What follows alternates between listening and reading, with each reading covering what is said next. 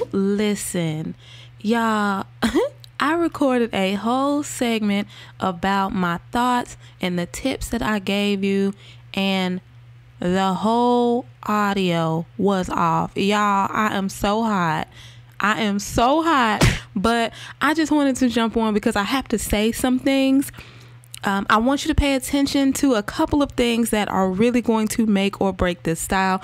The first thing is the direction of the needle. That really matters. That's very, very important. The way that you hold your latch hook. And a lot of people don't talk about that. I'm not sure why, but I'm spilling the tea, honey, because we trying to slay out here in these streets.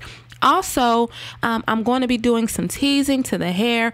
Pay attention to that and where I place the illusion crochet. I don't do that throughout the whole entire style. I just do that at the top, really, and around the perimeter. Everything else, I'm doing the basic triple knot, okay? But y'all, I was so hyped because this turned out so cute.